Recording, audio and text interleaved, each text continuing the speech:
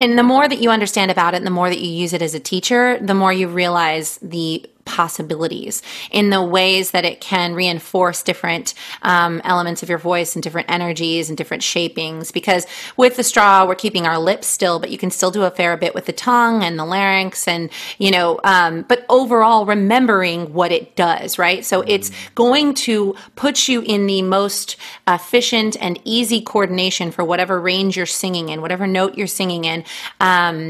So it's what I find really interesting is if you are a really heavy singer, it's going to help lighten you up a little. It won't change your sound. It's going to help you lighten up to become more efficient. If you're a really light or breathy singer, it's actually going to bring you to more vocal fold cord like connection and give you a little bit more resonance and connection. So it's really great that way. Even if you've got sort of like you're bringing down sort of your upper register and you're not engaging some of the TA muscles on the bottom. Once you get low, the straw is going to kick those in, and vice versa. If you're trying to pull a ton of heavy TA sound or chesty belt way too high, this is going to help remind you, oh, I need a little stretch and tilt too.